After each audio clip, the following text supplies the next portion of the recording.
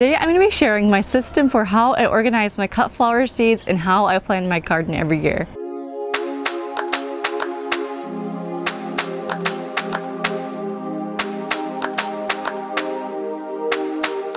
Hello and welcome to Haven Meadows. I'm Karen. So it's mid-February and here in Indiana we have been having a week of sunshine and about 50 degrees. It's been beautiful and it just makes me want to get out and get my hands dirty. So my daffodils are just starting to peak up and there's not a whole lot that I can do right now. Obviously can't plant seeds outside, although the weather this week kind of makes me think I can. I'm also barefoot. Spring is definitely on its way and I'm starting to, obviously I've started some of my seeds and I'm really looking forward to just the first flowers and planting everything. It's just so beautiful. It makes me so excited. So I'm actually going to take you inside onto my computer and I will show you my systems. I have combined several different people's systems to kind of form my own custom thing that works for me. So I hope that you'll be able to either take on this system or pick out some pieces like I have and use them in a way that benefits and helps you in planning your own garden. So a big part of my system, and this is something that I learned from Nicole from Flower Hill Farm, is this weekly calendar that I have here on my refrigerator. What I do is instead of having a specific day that I plant my seeds is I have them written down by week. So today is February 14th, Valentine's Day actually, and so we're in week 7. So I don't have anything that I start this week, but last week I started something, week 6, and week 8 I'm also starting some seeds. It's easier than having like a specific date that I need to plant my seeds. So I know that like, okay, this week it's week 8, I know I have some things that I need to plan, and then I'll just go and I'll grab everything from my list that's planted in week 8 and I start those seeds. Alright, so this here is my big spreadsheet and I've zoomed out a little bit so that you can see more rows. There's more over this way and a bunch more this way.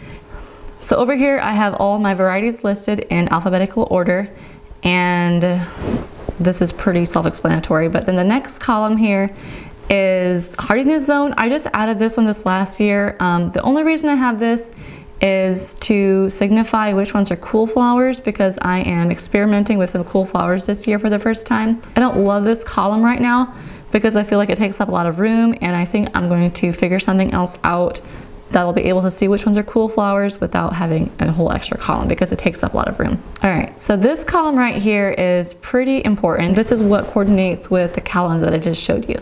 This is a sowing week. Most of your seed packets will say, so 6 to 8 weeks before your last frost. So what I do is I go onto my calendar and I look at my last frost date, which is May 6th for my area in zone 5B, 6A. Counting back 6 to 8 weeks from my last frost date, whatever week that happens to be, I will put here into this sowing week spot. So in this column are all my sowing weeks for every variety, and I have color coded them. So like all my week 4s are one color, week 10s are all one color, and what that allows me to do is just quickly scan my list and pick out all the ones that are the same color for that week, and it's easier to see which ones I need to plant that week. Stratify, I just have a lot of notes on here about the different things that this plant needs. Basically, it's a huge growing guide for all the flowers that I grow. Some varieties like to be cold before they're planted, and so that's what this row is. So this row here signifies the sowing method, either plug or direct sown. Sowing notes, this one, obviously self-explanatory. When I'm going to plant my seeds, I will have my laptop here with me and I look at the variety and it'll say, do this, do this, do this. Days of germination, there again, it's just more information. Germination temperature is something that I do look at quite a bit. Most of my seeds I'm starting this year inside my grow shelf, where I have wrapped some painter's plastic around the outside, and that's really been helping to keep my humidity a lot higher. But then that's also around 70 degrees, and so some varieties like the Ami White Dill, this would prefer to be cooler. I did start it in there. I don't know if that'll be a problem or not, but and then growing on is something else that I do keep track of. So I'll probably, once the Ami has all sprouted in my channel trays, I will probably set up a separate little space, possibly my basement, for things like Delphinium wants to be a little bit cooler. The Ami likes to be a little bit cooler. Lisianthus like to be cooler. So some of those things I will put into plug trays and put those in a separate area then. Transplant time. Here also, this row needs to be edited yet. I want to switch this up to be in order of weeks as well. Site, again, I don't look at these every year. Spacing, this is super important when I go to transplant them out. Pinching, as you can see, I have some empty spots that I still need to fill in. Staking it there again, super important when I go to transplant. Dates to bloom. This is also very important because this here gives me the dates for my expected first harvest.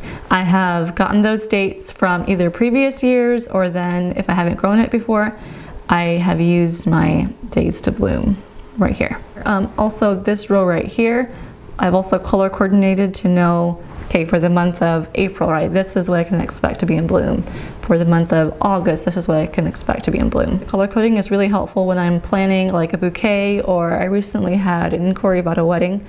And so then I can just look at, okay, for like the month of May, right, this is what I can expect to have in bloom. Height, it's not a super big deal, but again, just information that I like to have on hand. Harvest stage, most of this stuff I know, you know, just from memory now, but especially when you're first starting out, it's really helpful to have some notes about, okay, when do I harvest this? Harvest length. Okay, this here is something I want to fill in a little bit more this year, and it actually should probably say expected last harvest. So I want to put in a date of like with this, right, with the planting that I've done and with my first harvest being June 5th, when was the last time that I got a good harvest off of Ami white dill? That's what will go into this row. Handling, this is also something that I sometimes reference. Most of it I've also committed to memory by now. That's just like after I've harvested them, how they need to be handled. Do they want to be refrigerated? Do they need to be dipped in boiling water? Just that kind of thing. Storage. Okay, these kind of go together.